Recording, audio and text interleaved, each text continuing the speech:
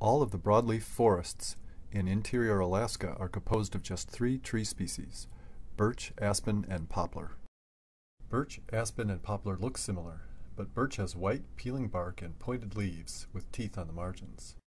Aspen has light grayish-green bark and more rounded leaves that flutter in the slightest breeze. Poplar has bark like aspen on young stems, but it becomes furrowed with age. Its leaves are pointed. These trees all have light-colored bark that keeps them from getting too warm on sunny spring days, when freezing and thawing cause sun-scald injury. Aspen and poplar have tiny seeds with a cotton-like tuft that helps them blow far in the wind. Birch has small winged seeds that fall in the winter. These seeds are the favorite winter food of redpolls. In Alaska, birch trees form hybrids with birch shrubs.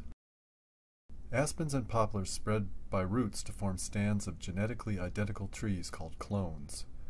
All the trees in a clone change color together in the fall. Poplars are the northernmost trees in Alaska.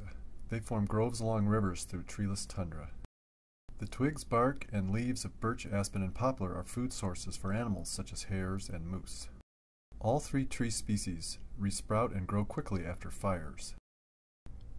Birch, aspen, and poplar are usually replaced over time by more long-lived and shade-tolerant spruce.